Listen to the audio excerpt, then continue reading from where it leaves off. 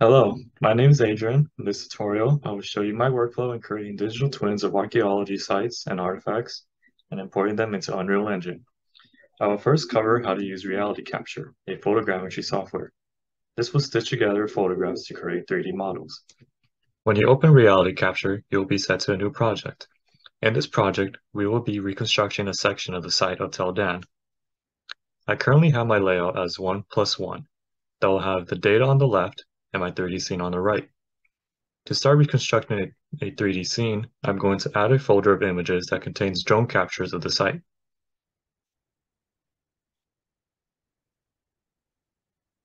We have a total of 379 images. And if we click on one of these images,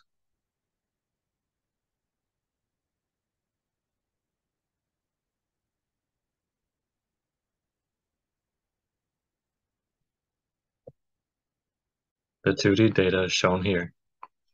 It is even geo-referenced, shown in this icon here. Let's go back to the 1+1 layout. Before we align these images, we should save our project.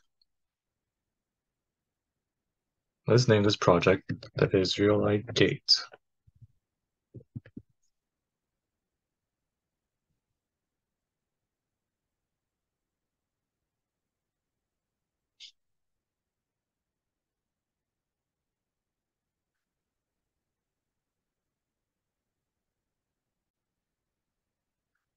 Now let's align the images.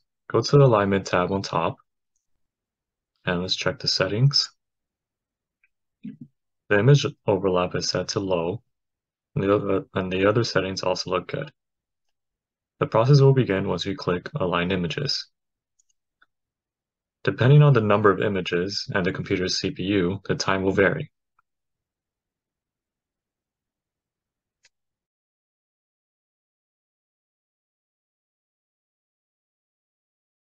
Now that is done aligning, we can see in our 3D scene a point cloud of the aligned images. The position of the cameras are now displayed to show where each image is located on the site. Like for example here, I could click it here. You can see the 2D data on the right. Next, we will reconstruct this into a mesh model. When you click on the Mesh Model tab, you will see here we can create our 3D model by clicking Normal Detail.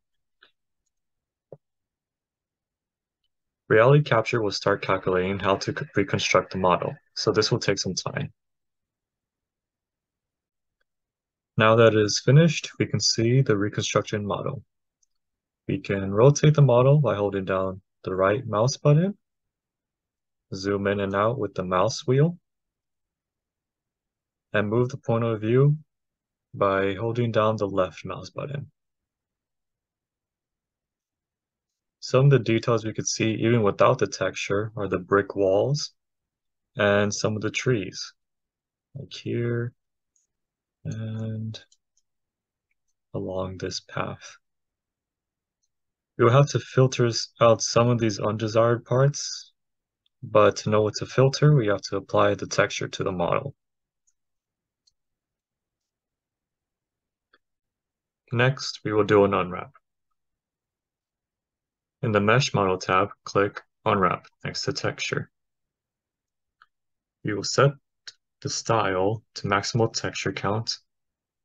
Towards the end of this tutorial, we're actually going to use the fixed texture count to get more textures for our 3D model, but for now, since all we want is to know what we need to filter out, we're going to do maximal texture count. And click Unwrap. Now the 3D model is wrapped in a checkerboard texture. Now this will allow us to texture. We will have to adjust some of the color and texture settings. Close the Unwrap tool window. Click on the settings next to texture. The general settings I have selected are Gutter as 2, the maximum texture resolution is as 8K, the large triangle removal as 10, the style as maximal texture count, and the maximal texture count as 32. Now click Texture and let it process.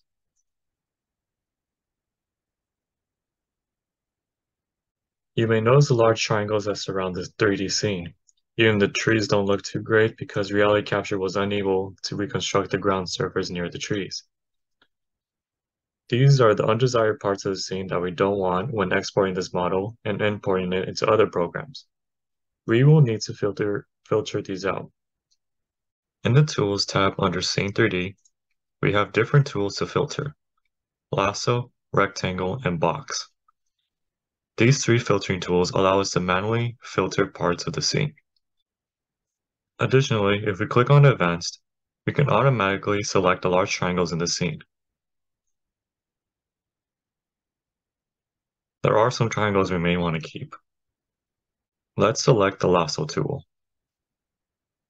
If we left-click and lasso a section of the scene, the large triangles become unselected. We don't want that. Click Ctrl and Z to undo the selection. When we use the lasso tool, we have to hold down the Control button to add to our selection. You can see the plus sign below the cursor. To remove selections of the model, hold down the Shift button. Now there will be a negative sign below the cursor.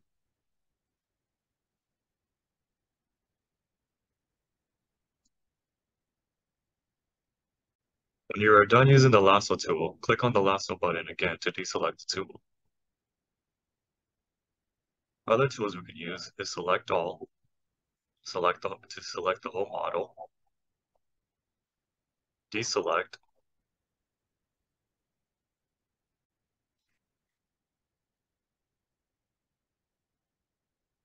and invert, to invert our selection.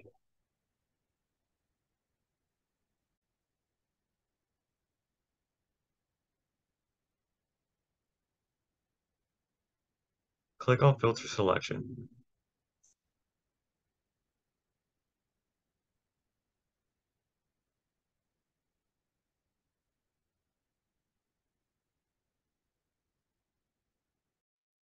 A new model will be generated without the large triangles. Now let's manually select parts of the scene that we don't want in the final model. This process will take a while, and it will always vary depending on how well a site was photographed.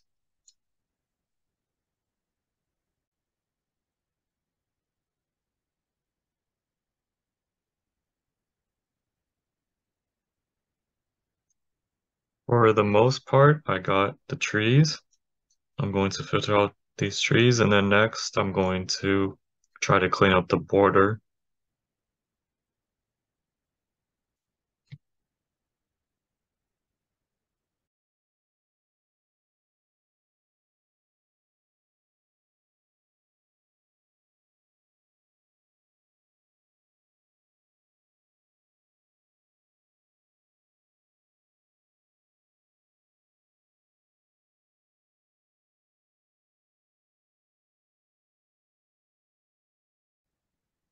I have selected the borders that I don't want in the final model. Also, some of the larger triangles and some of the floating triangles that were still in the scene from the previous trees. Now select Filter Selection. You may notice all the holes in our scene. We can actually close these with the Close Holes tools. One of the problems is we can only do it for 1 million triangles or edges. So in this case, we have to simplify first. The target triangle count will be simplified to 10 million, as our current scene has 23 million triangles. Click Simplify. Now our model has 10 million triangles. This will make it easier to close the holes. Close the Simplify tool window. With the lasso tool, go around a hole. Make sure all the edges are selected, and click Close Holes.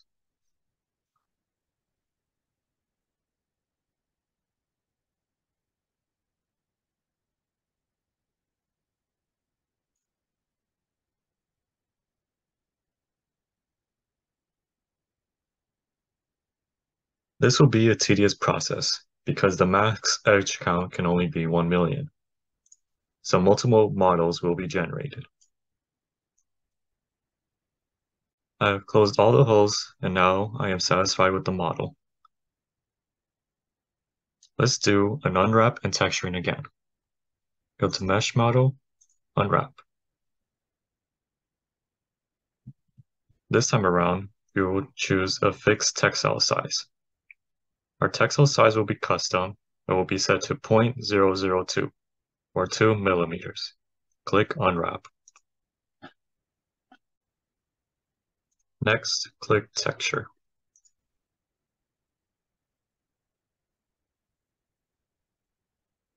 With the texturing finished, and because we did a fixed textile unwrapping, our current model has 32 textures. The reconstruction is now done, and we can export it.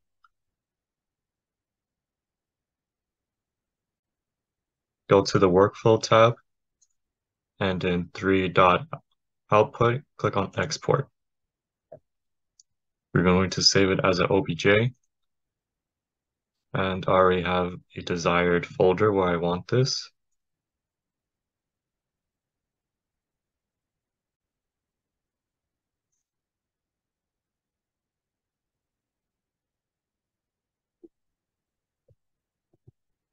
Click Save. And we want the texture also to be exported. With the OBJ being created, we can import this into the Unreal Engine. I also wanted to show how I applied the same workflow we did for reconstructing archaeology sites for also reconstructing museum exhibits. So the first thing I did was importing the images, which was 72 images for this case, align the images, which created this first model that has 13.9 million triangles, and I applied the texture to the second model, and then I simplified it down for model 3 to 10 million triangles, and then for model 5, this is where I filtered out just to have this part of the exhibit for this display, along with just the photo right here on the wall. I should turn on the texture.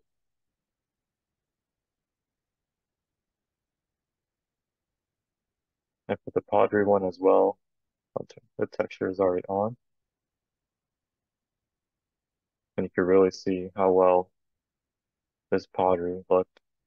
The only problem I would say is sometimes it can really get the glass. And model 6 was just really filtering out the border to make it look more appealing. Overall, I used the same workflow to reconstruct different displays in the museum we were working on. And from there, we could export these into Unreal Engine and create a better virtual experience where people can actually walk around these displays in a VR environment.